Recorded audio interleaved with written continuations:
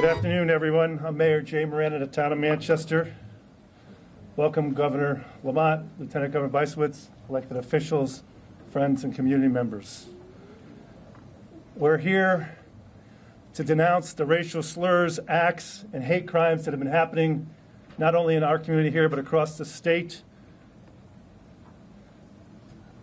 I know that when two adults chase three young boys with racial slurs and scare them and terrorize them, to me that defines a hate crime. Yes, it does. And I think we need to say we will not tolerate that here in Manchester, nor any community. And I have to tell you, I don't know if I have the right words to say all the time, but my heart is always in the right place to make sure that everyone in our community and across our area is respected and loved.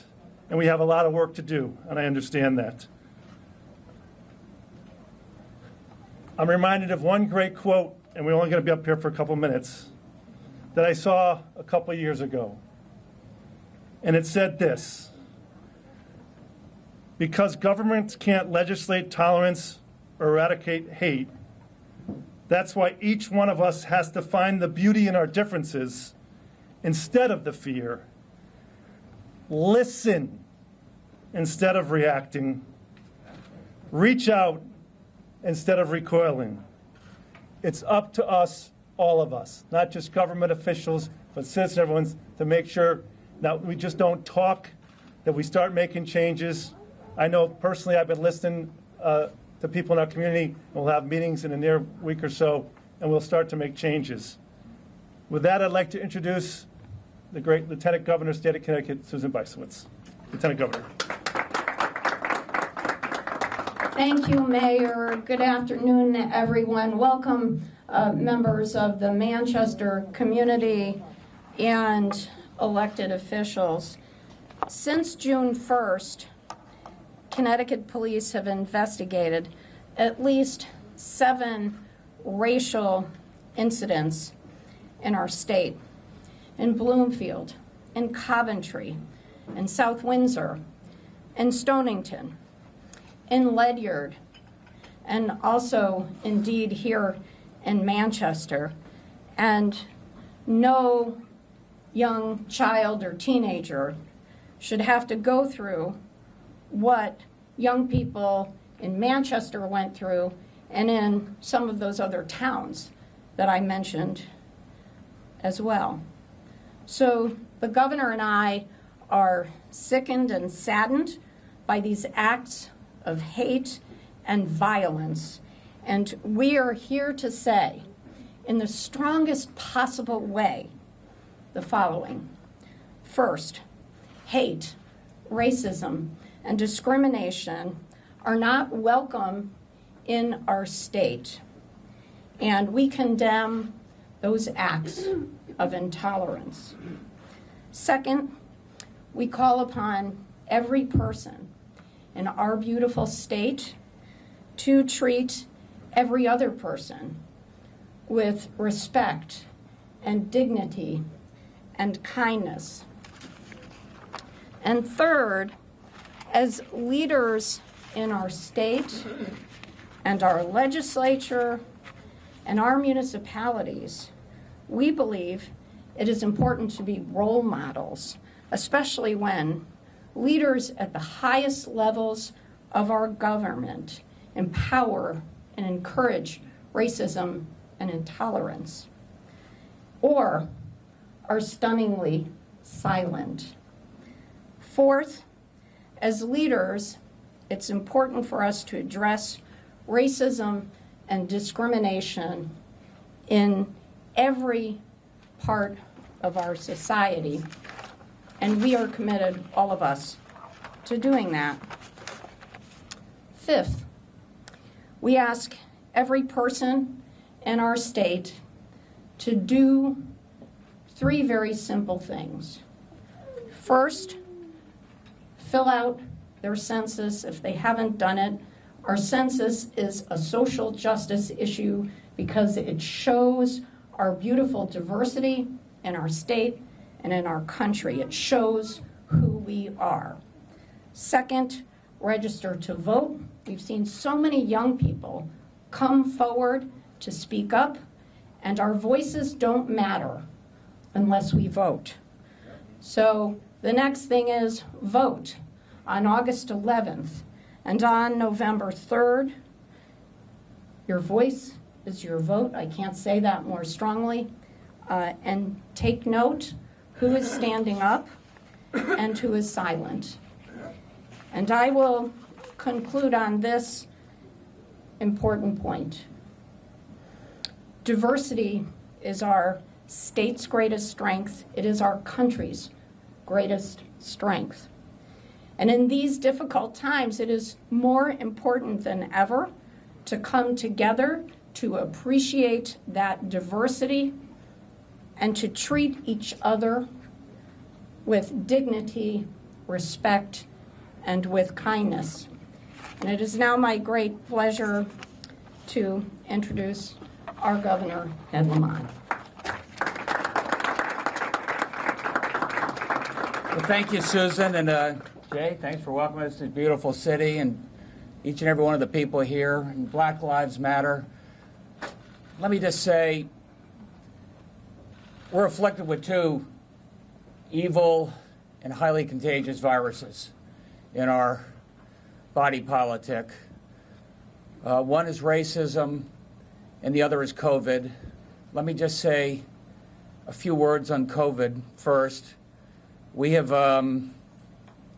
2 days ago, we did 20,000 tests. Yesterday, we did 10,000 tests.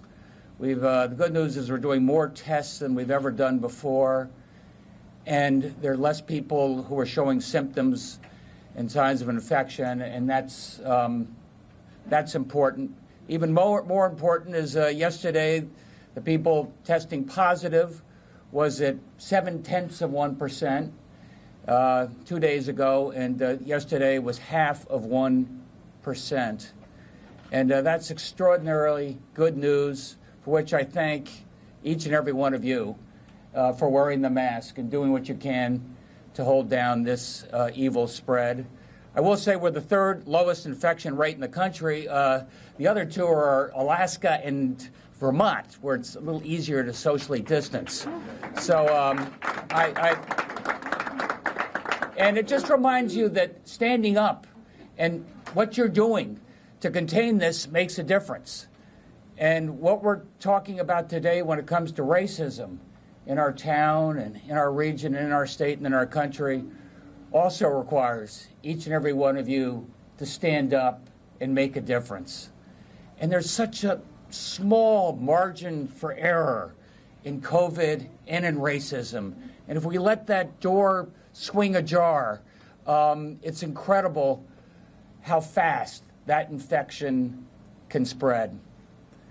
And as Susan said, here is a government official. We try and lead by example. We're proud of the most diverse administration. Proud that we have more money going in for minority investments and starting up businesses. More money going for our kids in schools, in distressed schools, and making sure that everybody gets that opportunity. We just opened up our portal for the state police. Everybody talks about transparency. Well, let me tell you, each and every police incident is registered on that portal, almost in real time. Every video done within 3 or 4 days. What we're trying to do, and every incident broken down by race and gender. So we have nothing to hide and do what we can to make sure that we have trust within our community and make sure you know that we're all trying to do our best for our broader community. But that's not enough. Our legislature is coming back into session. I see Jeff and Jason and Saud, and we're going to stand up there in terms of legislation and follow through on what we got to do when it comes to justice. But I'm also here to tell you something else, that you can only do so much through legislation. I'm looking at each and every one of you. You also got to change the heart. You got to change the heart. And that takes each and every one of you standing up. As You know, Susan said when those 3 kids riding their bike, getting harassed by these guys in a car and shouting and the meanness and the violence, you stand up. And I ask each and every one of you to stand up. And when you say something, see something, say something. And when it's the littlest thing, when it's that small joke that has racial overtones, don't just let it go. Don't let somebody say, oh, you're just being politically correct. You say, no, this is so contrary to everything that makes America special. You know, we're a country that respects our diversity, respects each and every individual, respects people standing up. We're a country that stands up for decency, and we're never going to keep racism down unless each and every one of you stand up like you are all over here standing up today. And, you know, Susan and I and the political leaders behind us, we try and stand up and we try and lead by example. And we need a President of the United States who also is willing to stand up. We need a President of the United States. My God. Sometimes I think he's willing to stand up for those Confederate statues, but he wouldn't lose any sleep if the Statue of Liberty was knocked off her pedestal. We need people to stand up. We need people to understand what makes this country great. We need to stand up each and every day for justice and decency and respect. Believe me, we're going to do what we can as government officials to make sure you know that we hear your voice. But we can't get anything done unless we change the heart. We can't get anything done unless we stand up for justice, stand up for decency, and stand up for Black Lives Matter. I'm proud to be with each and every one of you today, including Black Lives Matter. Turn your back. We're with you. Governor, thank you. And now it's my pleasure to bring up 2 members of the Manchester Board of Directors, Yolanda Castillo and Pamela Lloyd Cranford.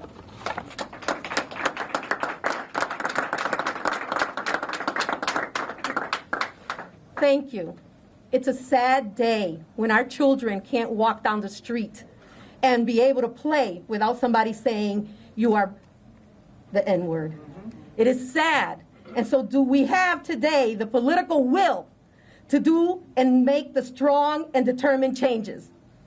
Are we going to have those strong conversations? Do we have the strength to do this? And so today, I, Yolanda Castillo, Secretary of the Board of Manchester, stand here in peace, with love, strong will, and a clear voice, protesting racism, discrimination that people of color like us experience every day. Systemic racism and white privilege is deeply entrenched in our society. La lucha continues. The injustice does exist. And yet, in this struggle, we must keep the peace and protect our community.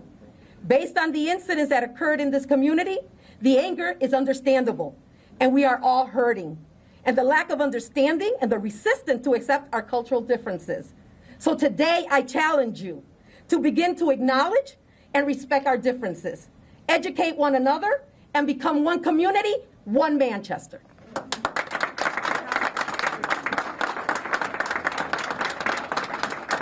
Good afternoon. Good afternoon. I'm Pamela Floyd Cranford, and first I would say that I am an activist against racism, and I sit in a political chair where I aim to make a difference to eradicate racism every day. That's my being. I'm going to be very short because I'm going to share this mic with someone that I think is very imperative who should be here. I will say that Manchester has already started to make changes through funding equity and inclusion and equity collaboratives, but also we are turning to the voices of our youth. And I'm very proud to introduce you to a young man who makes me proud, makes his family proud, makes his Manchester community proud, should make America proud. His skin is not a crime. His skin is not a crime. This is my nephew. I love him. He was born and raised in this town. And I share the mic with him because his voice should be heard, because he is the future of this town, of his community, and of America. Rashad Conway.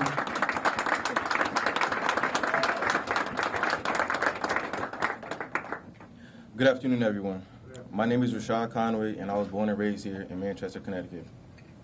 I'm the youngest of 5 children and that my parents had. My father taught me at a very young age that I had to be twice as good as a black man just to be the same. He did not only say that, but he lived it and worked 2 jobs simultaneously as a Connecticut state trooper and assistant principal of a high school. He also went to school full-time and never missed a sporting event of me or any of my siblings, which was the most surprising to me. My rite of passage, so to speak, was when I was a teenager and I was taught the Conway Pride philosophy. It is as follows. The P in pride stands for pride, which you have in all things that you do. The R stands for respect you must have in yourself and others. It also stands for the responsibility you have to be the best that you can be. The I stands for the integrity. That means being honest with your strength, weaknesses, spirituality, and sexuality, etc. The D stands for discipline and having the strength to do what is right instead of wrong. It also stands for the dedication you have to make your dreams become a reality. It also the E stands for excellence, the God-given excellence that God has given me in order to be the best that I can be. I didn't understand this or why I had to be twice good as just to be the same as anyone, but I attended Manchester High School initially and was in honors and AP classes where there wasn't a lot of blacks in my case. Today's society is still unfair, and my father continues to express concerns for me that doesn't allow me to wear my hood when I'm driving. When I encounter the police and or others, they don't see me.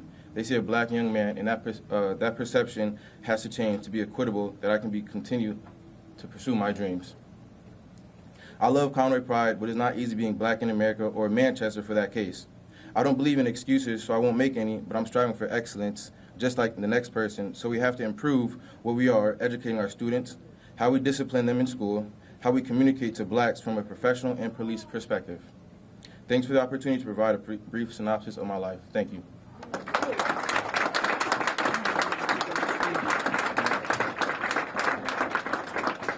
I also want to add that I'm a current student at Trinity College.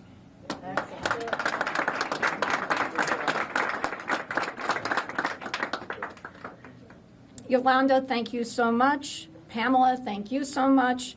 Rashad, thank you, and I hope you run for office someday. With that, I'd like to bring up Mr. Darrell Thames, who chairs the Board of Education in Manchester, along with Tracy Patterson, a member of the Board of Education.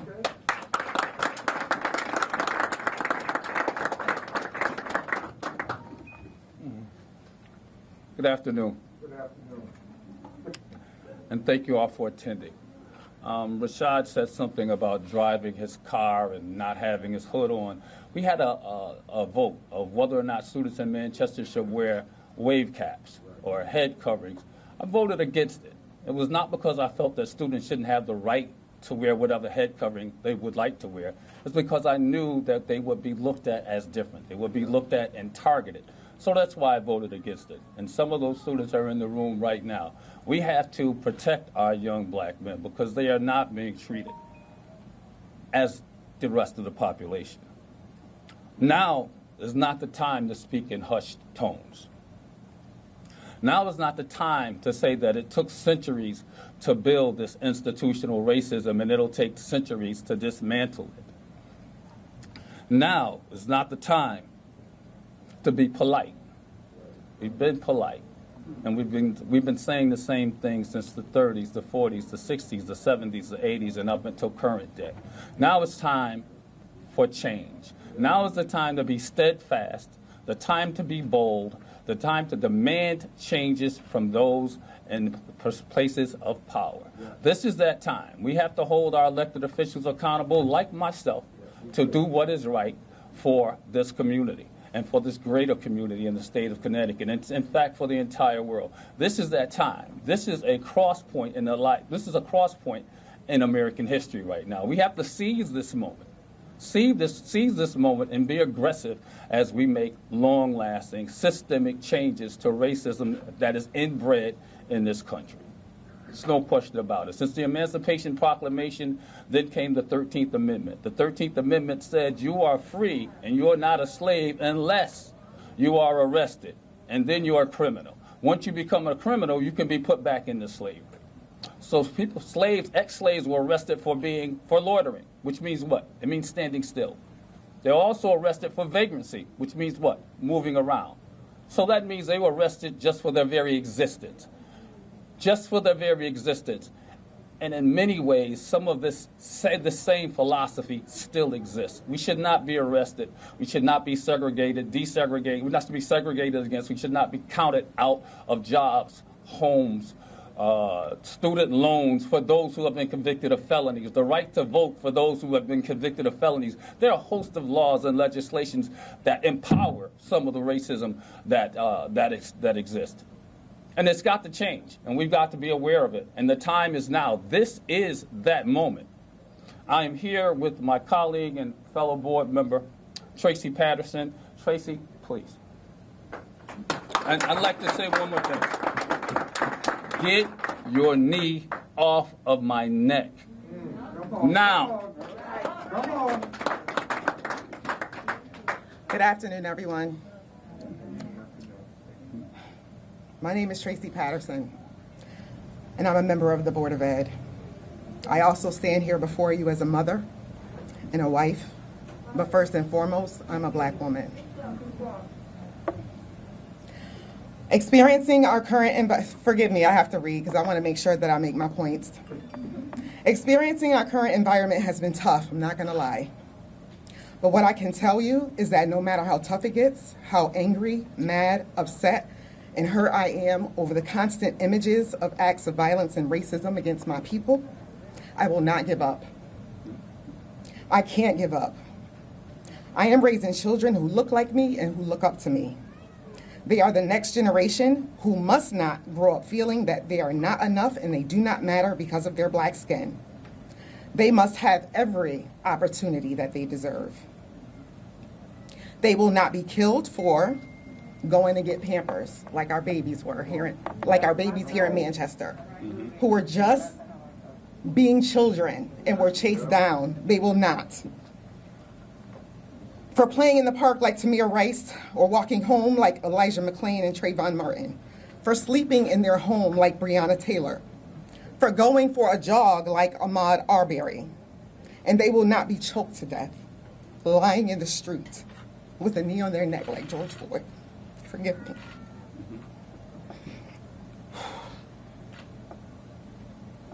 We are going to dismantle the system of racism and oppression so that racist behavior, biases, and unfair treatment of black and brown people is no longer tolerated.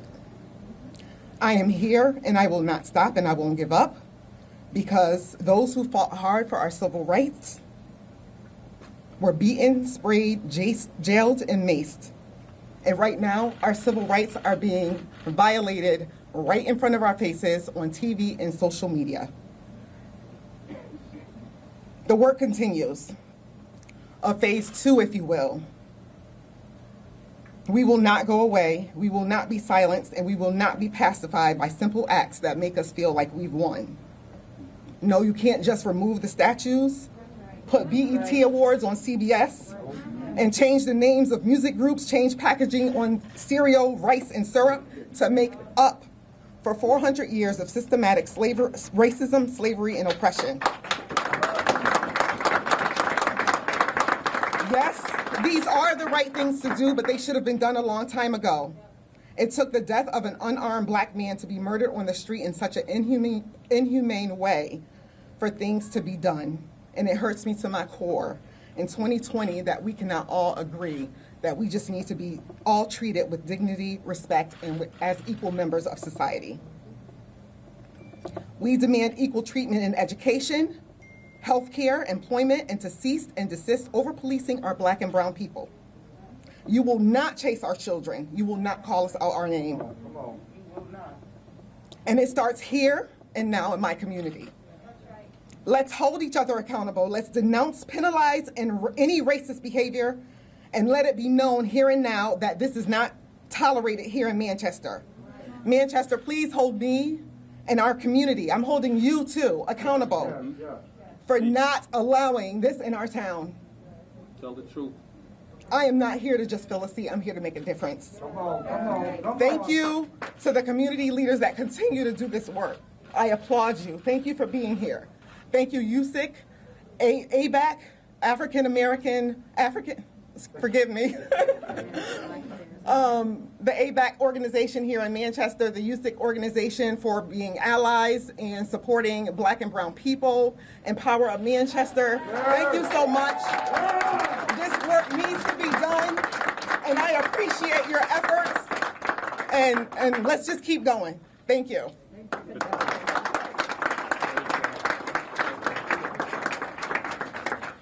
Thank you, Daryl Thames. Thank you, Tracy Patterson. It's now my pleasure to bring up legislators, State Representative Jason Rojas, State Representative Jason Doucette, and State Representative Jeff Luxembourg for a few words.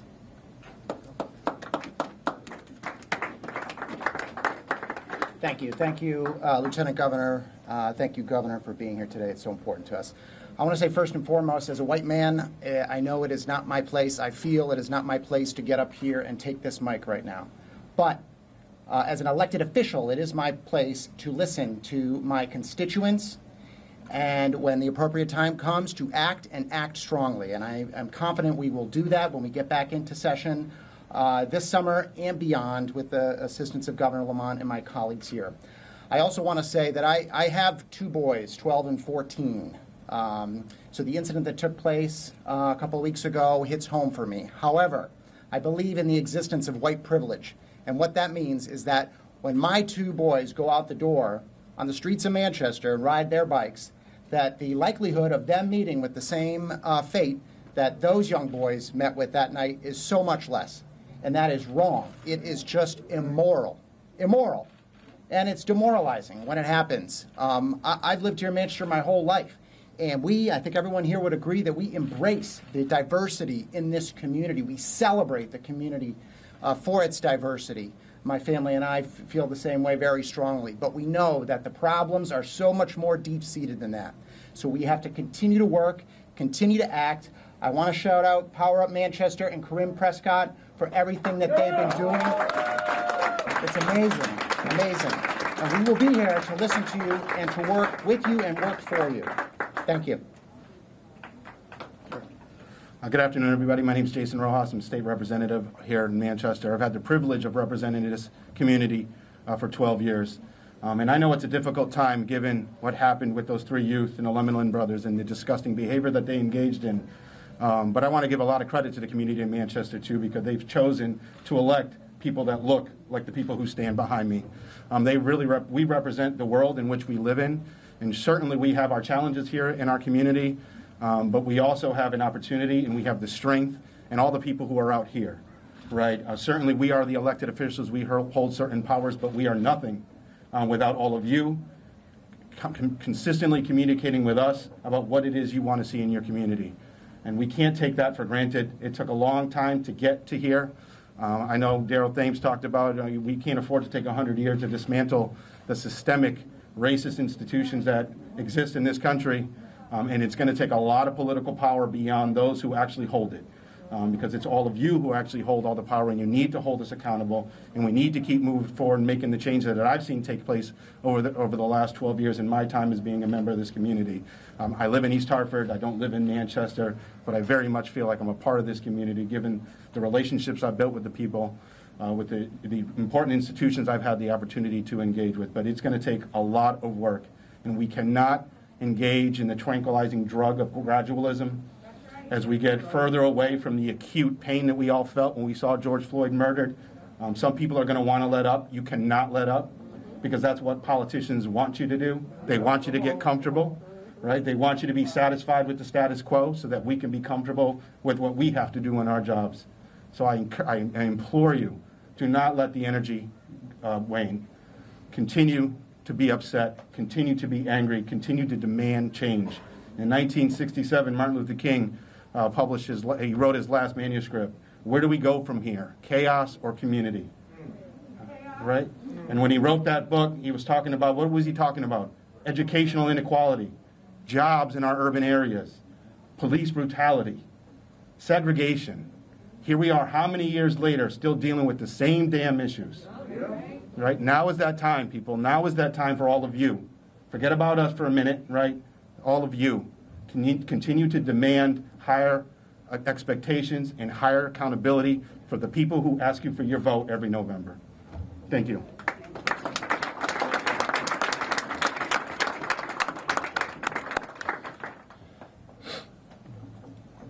Good afternoon, everyone. Thank you for being here. When I first heard of 3 children being hunted, harassed, attacked in our community, I was angry. Angry. Not as an elected official, I was angry as a father. Because I have 2 children of color and 1 white child. And when I went home, I didn't know what to say to my children.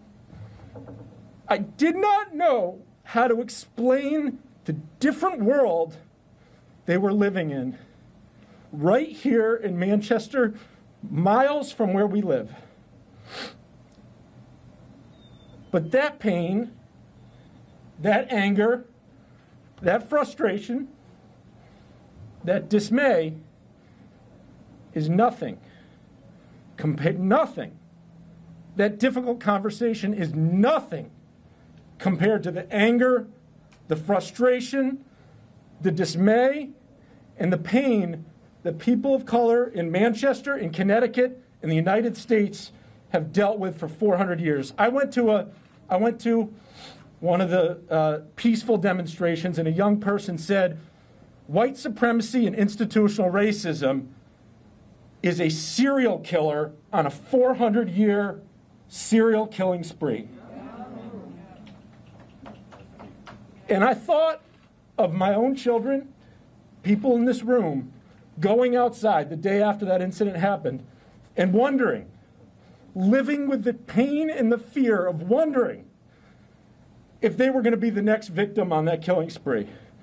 And not just victim of violence, victim of implicit bias, victim of white supremacy, victim of the fact that people of color make 55 to 60 cents to the white dollar, victim of housing segregation that is worse in Connecticut than it is around the country, victim of the fact that if they show up in a hospital, it is statistically guaranteed across the board, there is a very strong chance they're going to get worse health care treatment and worse outcomes.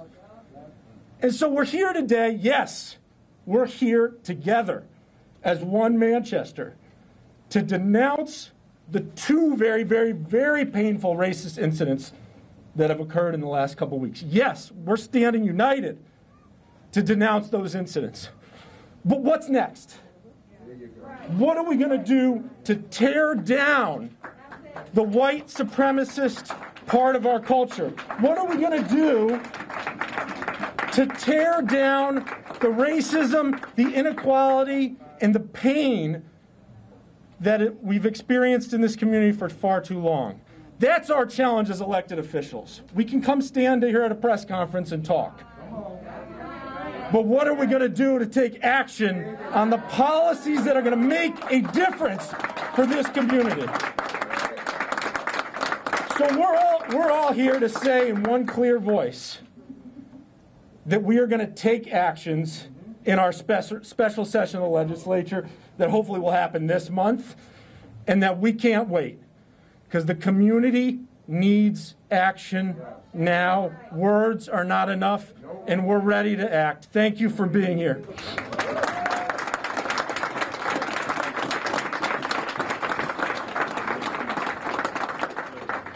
Thank you, Jason. Jason and Jeff. I'd now like to invite State Senator Saud Anwar to the podium. Thank you, Lieutenant Governor. Thank you, Governor. Good afternoon, everyone. You know, today as we come together as one body, one family, one community, we are here because of a few incidents. And there is individual acts and there's a society acts of our society.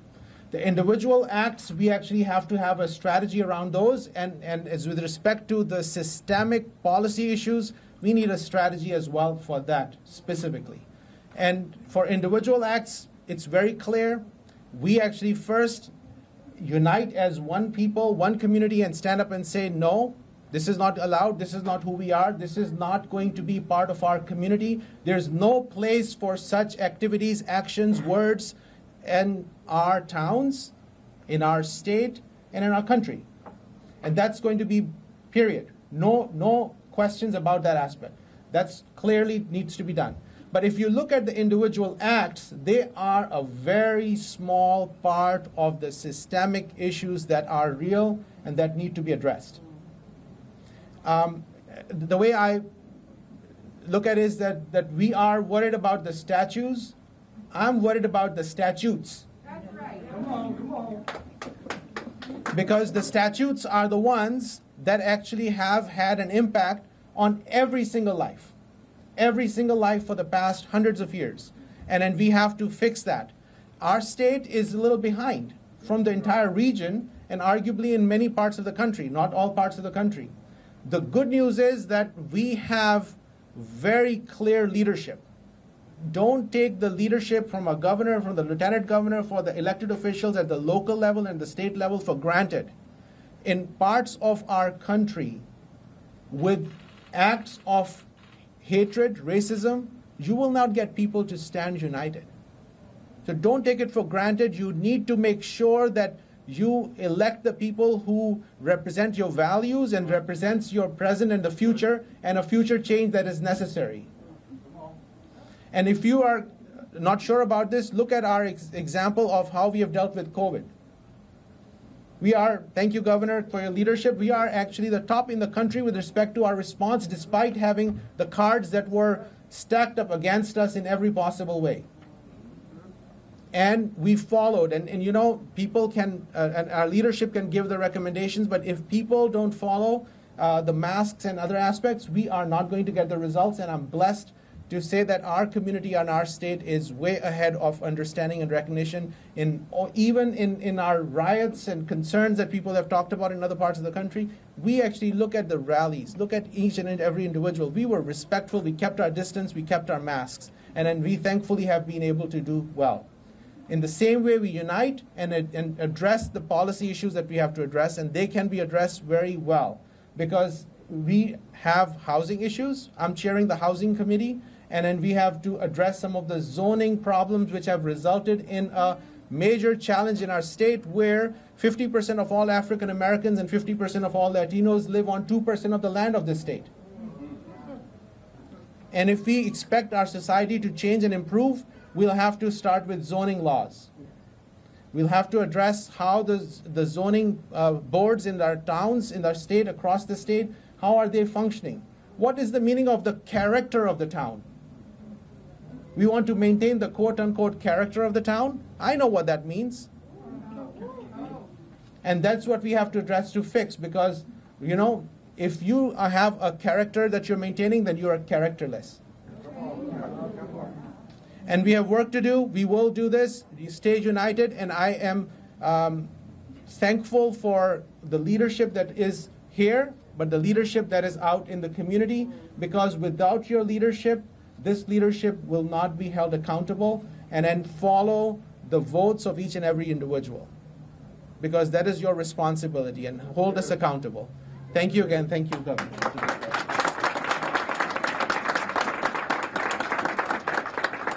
Thank you, Senator Anwar. I'd now like to bring up Don Bell, who is on the East Hartford City Council, and also Awet Zagai, who is also serving on the council in East Hartford. Gentlemen. Good. Yes. Oh, Sabrina. Okay. Come on up. Madam Majority Leader. All right. Good afternoon, everyone. You know, I am an elected official, but I'm a black man in this country first.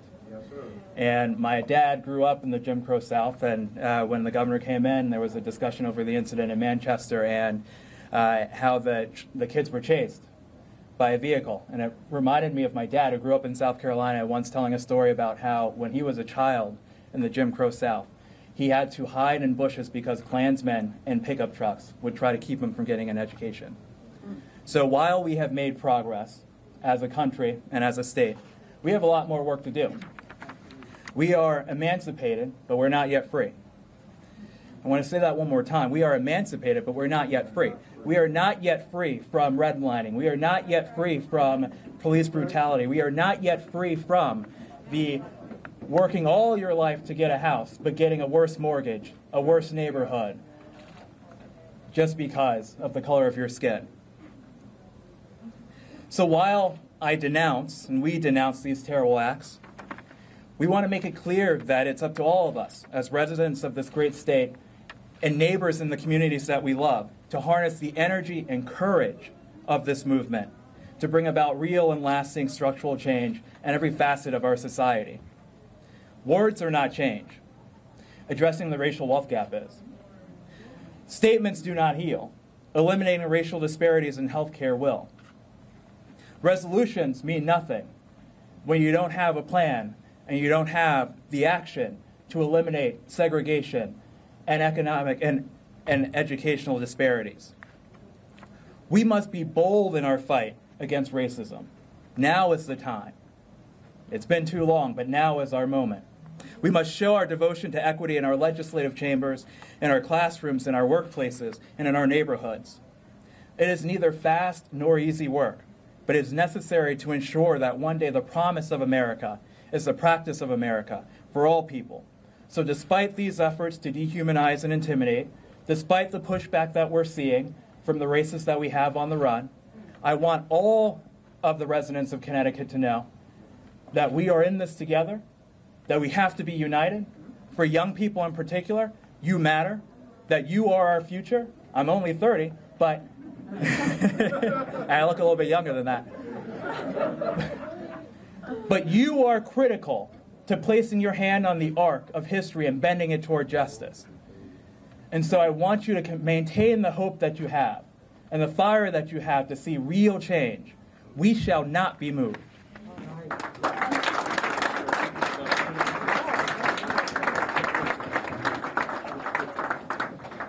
Thank you, Don. Thank you, Sabrina. Thank you, Awet, for your leadership and for being here.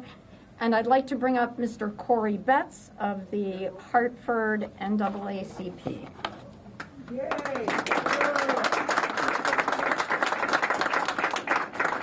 Good afternoon. I want to say a quote by Robert Kennedy before I get started. He says, "Each time a man stands up for an ideal or acts to improve the lot of others or strikes out against injustice, he sends forth a tiny ripple of hope, and crossing each other from a million different certains of energy, and daring those ripples to build a current which can sweep down the mightiest walls of oppression and resistance."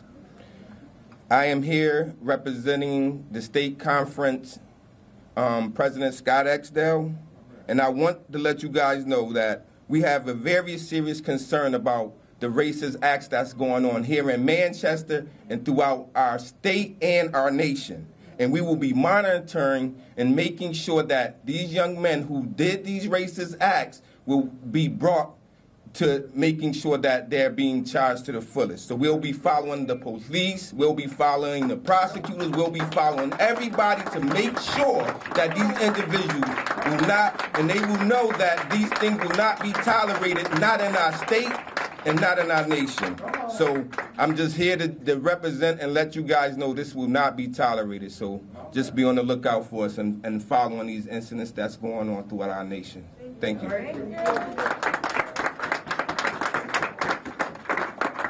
Thank you, Corey. With that, we would be happy to entertain any questions, and we have this very distinguished panel of experts right here. How much can you get done in a special session that would be viewed as enough of a start and enough progress to address the issues that you want to see addressed. Yeah. I think based on what we've heard from leadership and in terms of the timing of getting things done for a July special session, certainly there are some limitations. First, we need to have actual legislation beyond police accountability bill. Absentee voting is a different issue.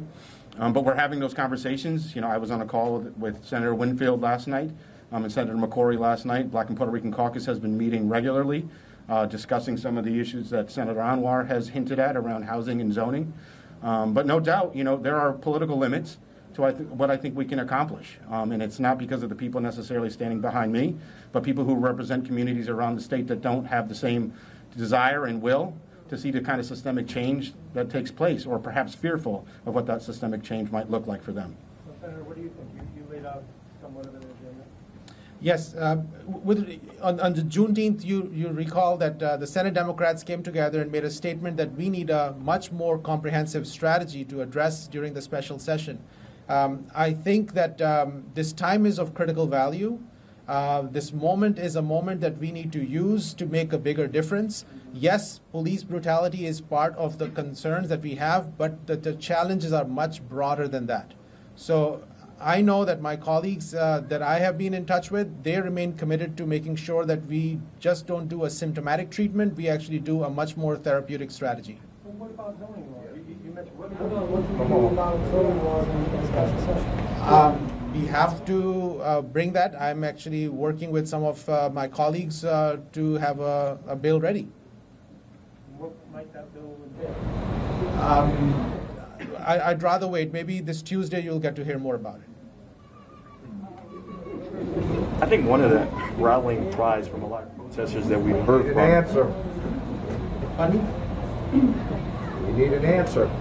I think the bill that I'm talking about includes a lot of my colleagues, and it is not my place, while I'm chair of the housing, out of respect for them, I don't want to be able to speak about it. I think we will have to have a specific press conference around that. That's why I did not answer. Well, is it at least a variation of the House passed and the bill that the Senate refused to take up? It needs to be better than that. And that's my opinion. I think one of the rallying cries that we've heard from a lot of protesters, and even from some of the people we spoke with today, is just when it comes down to the sentencing and the people who may have convicted or may have actually done some of these acts. I know it's sometimes hard, like maybe from a political standpoint, because I know usually that's around the DA. But what would you try to say needs to change when it comes to maybe some of the sentencing for some of these hate crimes? Is there anything that could be changed? There you go.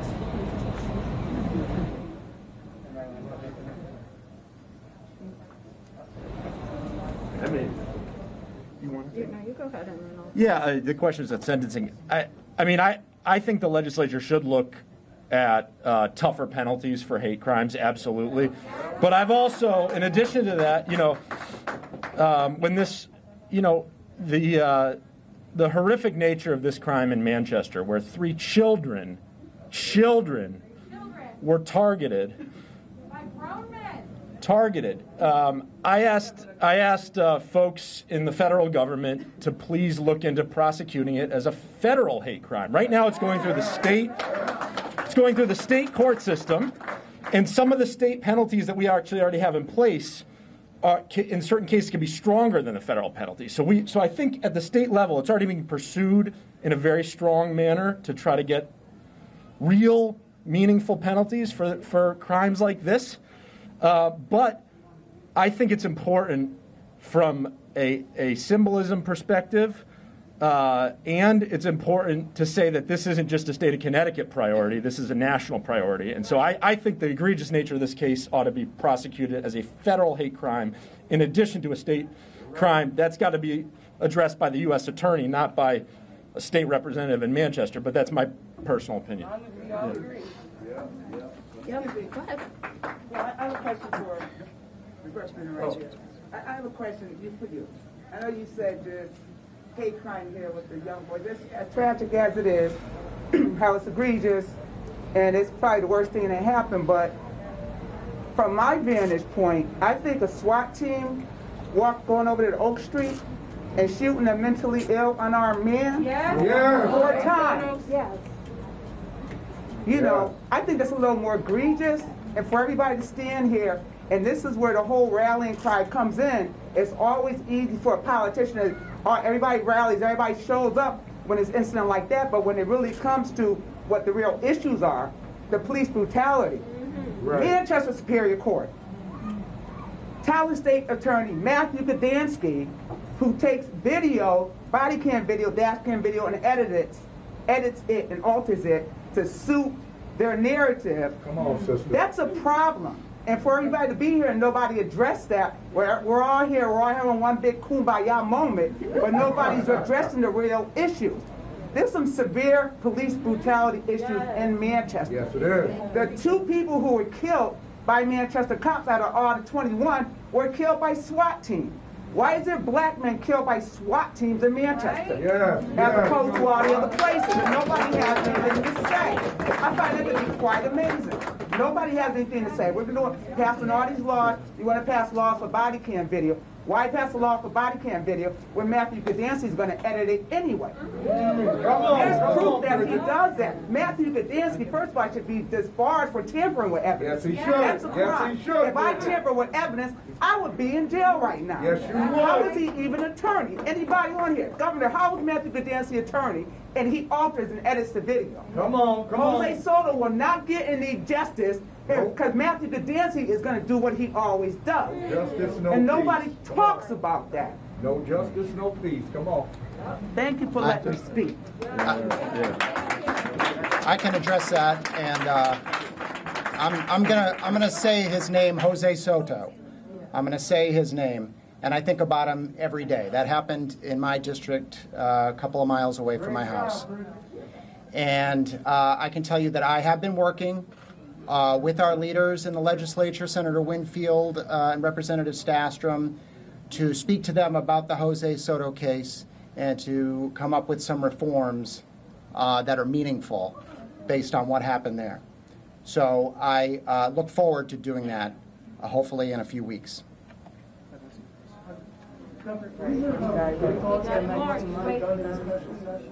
Hi, sorry, just 1 minute and we'll get to the governor. Go ahead, Pamela.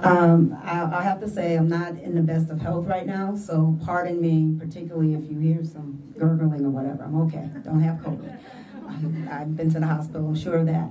But I want to address a few things. And again, I say that I am an activist, a black woman, long before I sit in a political seat. I am led by my community. I stand with my community. On 2 different levels well, let me go to the children who were terrorized, and that's my term, that they were terrorized. They weren't just chased. And I'm gonna try to do this without crying, because then you're really gonna know how much congestion I have in my chest right now. But they were terrorized. And some of us have almost become numb to this type of behavior. Our laws have always been deaf to these type of behaviors.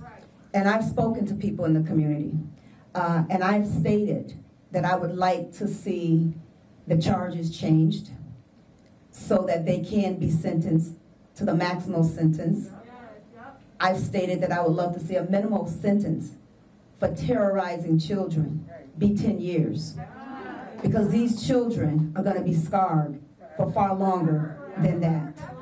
We have hate law crimes, hate law laws, and when I saw the bigotry charge, I'm like, how is that like murder to the first degree or negligent homicide as far as degrees? I've not yet figured that out to that degree as far as what exactly is the highest level of this hate crime that these men can be charged with. The next thing is looking at our judicial system. If we are not a part of the jury pool, it doesn't matter what the charges are. Because if the jury does not represent the family and the children in this community, they can still walk free. We've seen that from the Rodney King incident or terrorism to so many other times when we get a sense of hope. When we hear charges, we get a sense of hope, like something's going to happen, something's going to change. And then a jury is blind, and justice is blind, and the scales of justice are so unbalanced, and the criminals walk away.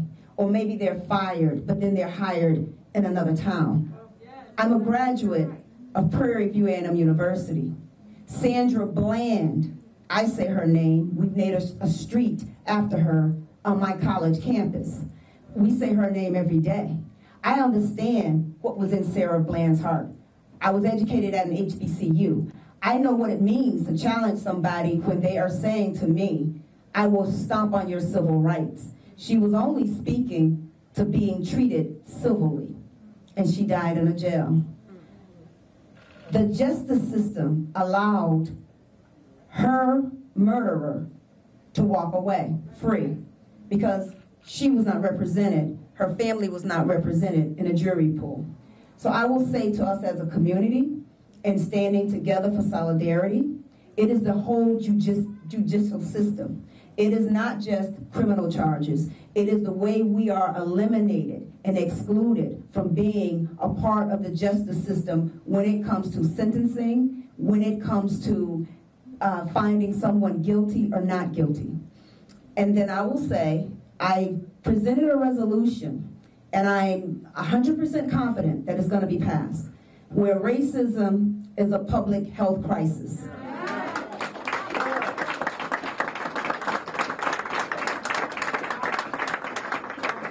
I am very proud to say I'm a member of Delta Sigma Theta sorority. My sorority chapter president spearheaded that resolution. There are so many towns that I know for certain will pass this resolution. It's already been passed in Bloomfield. It's already been passed in Windsor and in Hartford. And I will say to you, it means a lot when we are in these positions. My sorority sister is on the council in Windsor, so they had their council meeting first, which is why theirs passed first. And we are sisters all over, and we sit in these seats so that we can pass resolutions like this. But we need to hear from you to know to pass resolutions like this. I am, and people in my community know, I am beyond accountable. I will call people in my community to say, what do we need? I need you to show up. I need you to show up so that people can see when I am speaking about our community, there is a community that's visible for people to see and not saying, oh, you're just saying that kind of out of your head. So I am very proud, very humble that we are here in numbers to show that Black lives do matter. And I will also let you know regarding the Dansky, that long before the so-called, well, not the so-called, the movement, and this has to be a movement, this has to be a revolution, this just can't be a moment in time. We had already started addressing Gdański.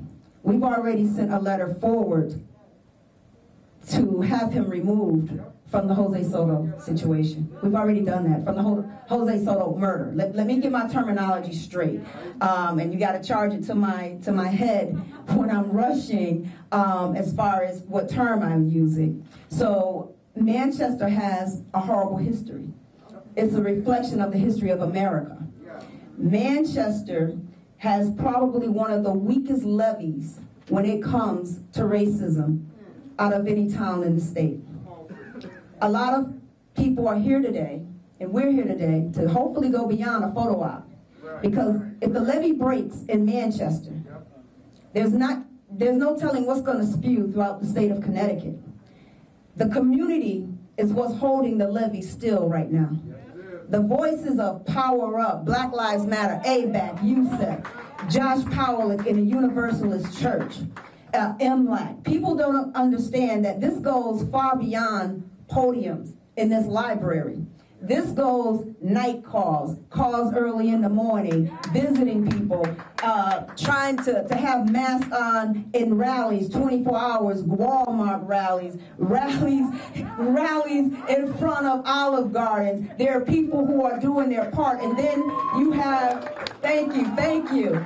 And then you have people sitting in seats making laws, saying, okay, I hear you. And in my position, I can write a law about that. And in my position, I have the mayor and our board of directors who support this. So we need you. We are following your lead, even though we are your leaders. But we're really following your lead. And I'll let the mayor speak more about the letter that we have sent to have Gadetsky removed.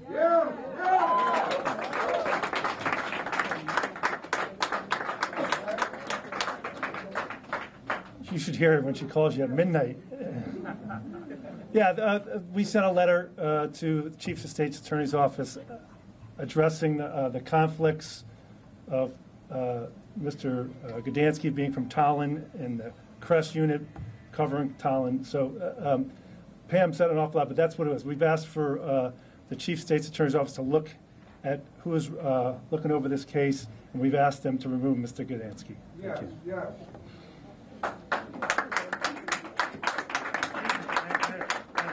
Did you hear back from the Chief State's Attorney's Office? It just went out the other day, and we gave them a date to respond, so hopefully in a couple weeks, yeah. Hold them to it. Thank you all so much for your advocacy, for everything that you do in this community. Thank you to everyone who can. Can we just get the governor to give his thoughts on what his expectations are in the special session? Because we talked about really focus on his accountability after the ballot. What is your, that's still your current thinking, sir? Yeah, thank you, Paz. The special session and how much we can get done in the special session. Pamela or whoever, I'm looking at this folks here. I mean, I heard about the jury and who's in the jury and how do you set that up. We need better juries. We need more blacks as attorneys. Young lady, I want you to be an attorney. I want you to stand up. I want you to be able to fight for people. I want you to be able to defend people and prosecute people that deserve to be prosecuted. I need you to be judges. I need people that represent our community. And otherwise, nobody will ever have a sense of confidence that justice is being served. And Paz, I don't have an answer in this sense. It's going to be a short session in the middle of a COVID crisis, and I'm hearing Soud and others, we want to do big fundamental things. I see people like right over here in terms of Power Up Manchester. I want you in that room. I want you as part of the public hearing. I want you there as part of the decisions as we make them going forward. I'm not positive you can do all of that in the special session, but we can see what we can get done. Thank you, everybody. Appreciate you all being here.